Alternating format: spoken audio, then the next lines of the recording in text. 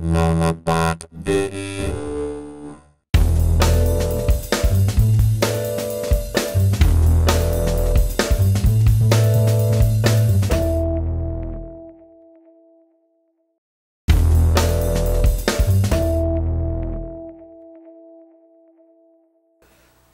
So earlier we talked about the Firebug add-on for Firefox and how helpful that can be for finding CSS and HTML on your page and figuring out which styles are affecting which elements on the page and generally sort of getting an X-ray of what's happening and how it's happening with the actual code that's being output. But if you're looking for a way of finding out what's happening sort of behind the scenes within Drupal on the theming layer, there's a really great tool called the Theme Developer module. It's part of the Devel package for Drupal. And you can get to it if you don't have Theme Developer enabled and the Theme Developer block enabled. You can go to Admin, Site Building, Modules, and you'll need to enable the Devel module. Let's see.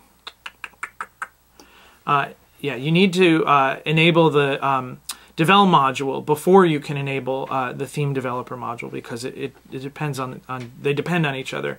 And you can either just enable it here conventionally, or if you have, as we do, the Devel module block enabled,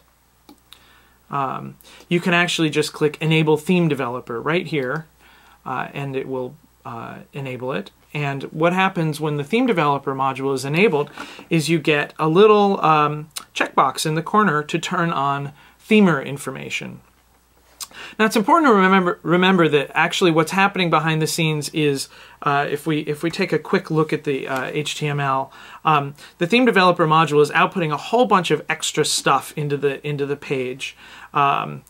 Mostly in the form of spans around things. And those spans can do a little bit funny things. The real good example is the theme function is outputting a table row on its own. It'll span wrap around a table row, which some browsers aren't very happy about. But mostly this is just kind of a learning tool. You would never have this enabled on a live site.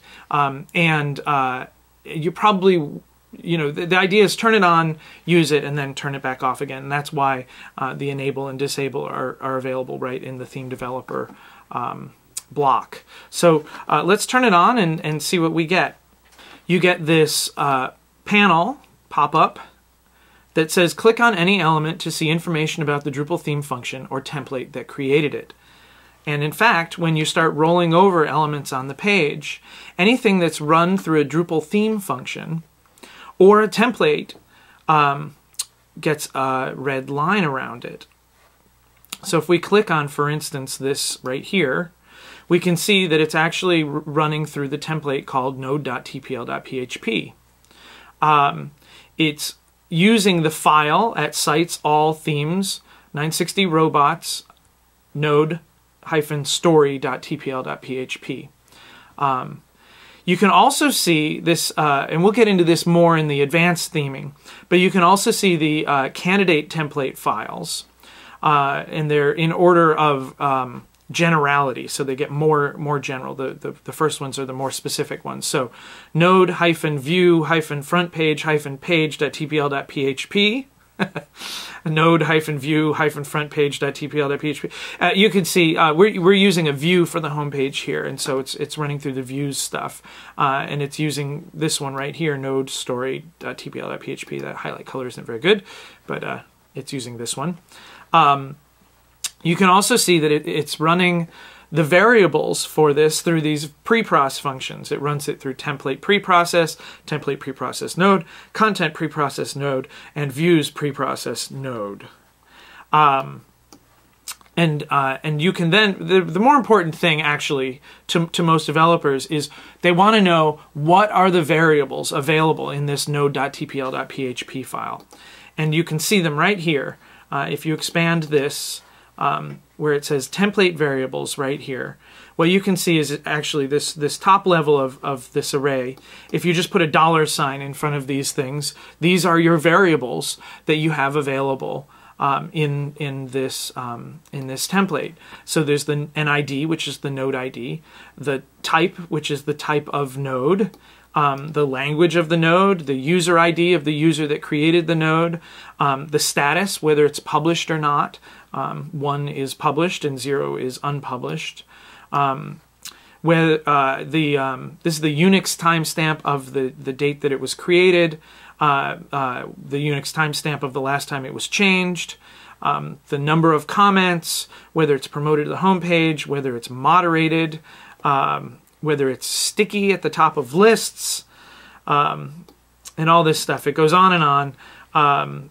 There's the version ID, the user ID of the user that created the current revision, the title, that's helpful, whether or not it's the teaser. And looking through this, you start to get an idea, right? You might think that the teaser would actually be the text of the teaser, the content, but it's actually, you can see just from looking at this, 1. It's a binary, true or false, and it's true because this is the teaser of this item. It goes on, and the more you do this, the more you can start sort of figuring out what these things are. So the name here is the name of the user that created it, picture of the user, and then there's a bunch of stuff like data and stuff like that that are in here that you probably will never use, but they're there. It's really powerful. These variables are really the building blocks for themers, and being able to have to know what's there, everything that's there, is really a big breakthrough for most themers. Develop module also has a really super handy feature where you can actually view the source of any files in your site. So if we actually just click on this, it says file used, and we click on node-story.tpl.php, we'll actually see the node tpl.php file, node story.tpl.php file that Nate created in that previous chapter. And you can actually look at it and kind of figure out what's going on with it. It really saves you having to switch back and forth to your text editor and that type of thing. Let's roll over another thing. So this is the template file. However, a lot of the theme items run through theme functions rather than template files. Let me find something. So here we're running through, so we're using views again. If you do this on a default Drupal site without views installed, you'll see a lot of different kinds of things. Let me find something that's a little less viewsy here. Actually, the development block will look good. So here we're seeing this runs through theme menu item link. And again, we have the candidate function name. So if you wanted to override this theme in your override this function in your theme, you could use these names. And again, we'll get into this in the advanced theming. But for the basic theming stuff, mostly it's just a matter of sort of understanding how to look at these things. You also have these parents. So this item that we clicked on, theme menu item link, is a child of, and as you roll over them, you can see them highlight on the page. And so we can go to theme menu tree, which is a child of theme block.tpl.php. We talked about block.tpl.php, and you can see here that these are the variables that you can use in your block.tpl.php. If you wanted to override this block specifically, you could use a template file named block-menu-devel.tpl.php, and that would just override the output of this block, and you would still have these variables available to you. So it's really powerful. It's got the duration that it took to run through this template, these pre-processed functions. A lot of the stuff, like I said, we'll get into in the advanced. but from a basic themer's perspective, it's just super helpful to kind of, you know, like I said, understand what the variables are that you've got available. In the past, theme developers needed to do print statements and all sorts of sort of code wrangling in order to find out what the variables were that they had available at their to their theme functions and to their templates.